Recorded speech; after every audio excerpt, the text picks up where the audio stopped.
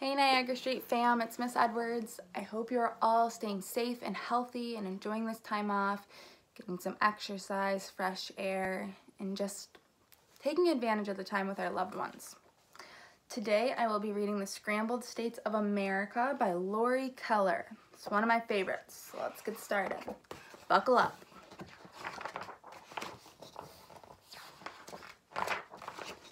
Okay, the book was born in 1998.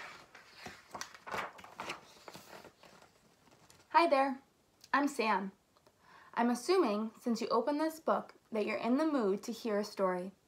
Well, you're in luck because I have a story for you. It's a story about this fine country of ours. I'll bet you thought you'd heard them all, but not many people know this one. Let me tell it. Ooh, let me tell. No, you two. That part is my job. Now get back in your places. We're about to start the story. Let's give them a couple seconds to get back into position. 1001, 1002, 1003. Okay, turn the page. Well, it was just your basic ordinary day in the good old US of A. States all over the country were waking up, having their first cups of coffee, reading the morning newspaper, and enjoying the beautiful sunrise. All the states, that is, except for Kansas.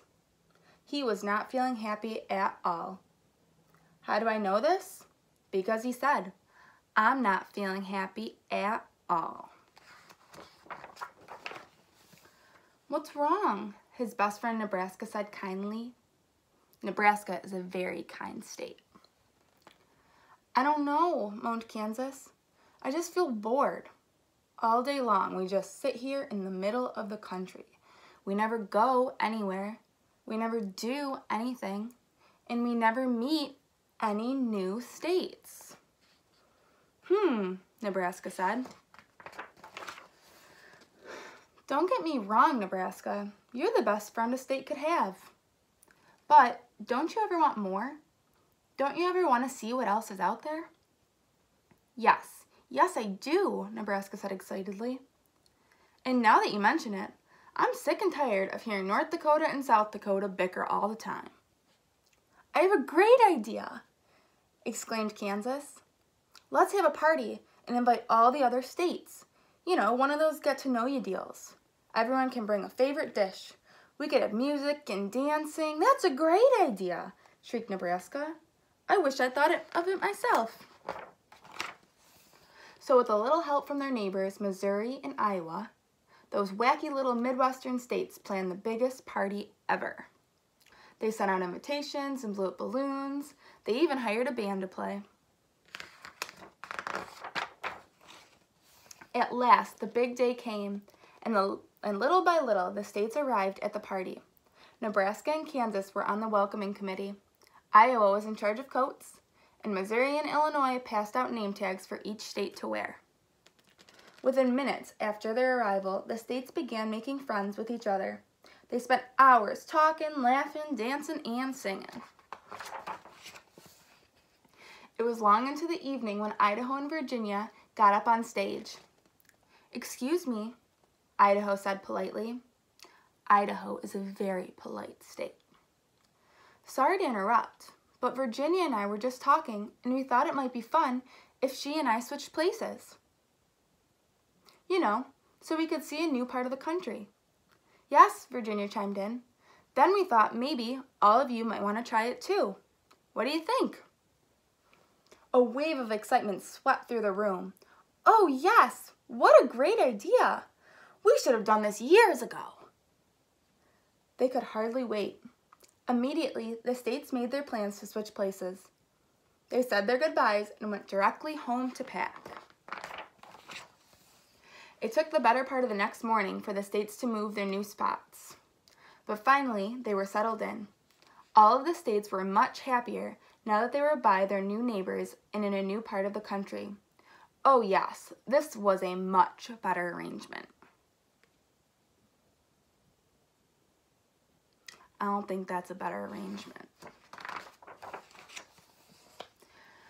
But after a couple of days had passed and all the excitement had died down, the states began to realize that they weren't as happy as they thought.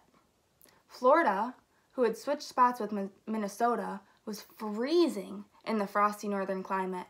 And Minnesota, who forgot to buy sunscreen, got an awful sunburn. Alabama, New York, and Indiana, all of whom took California's place, were bothered by an annoying rumbling sound that kept them up all night.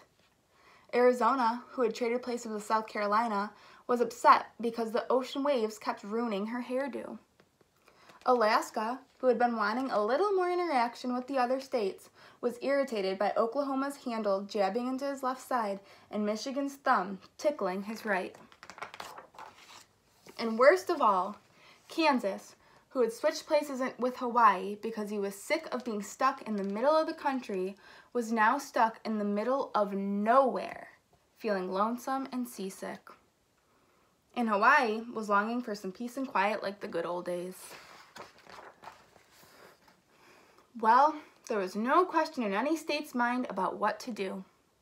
Everyone wanted to go home.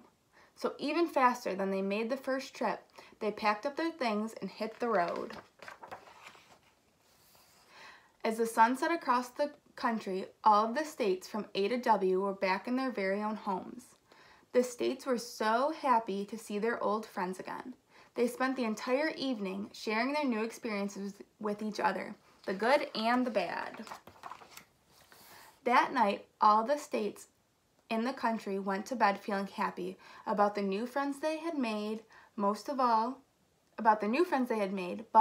all, feeling very thankful to be home, especially Kansas.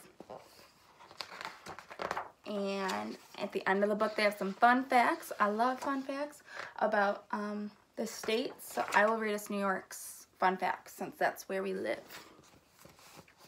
New York, it's called the Empire State.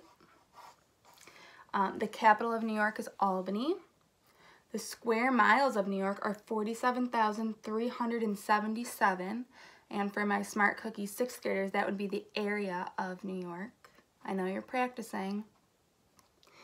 And the population, which means how many people live in New York, is 17,825,000. Holy moly. Boys and girls, I hope you enjoyed this story as much as I love it. And I hope to do this again. So keep watching these videos. I know all of the other teachers are also posting videos of them reading. We miss you guys all so much.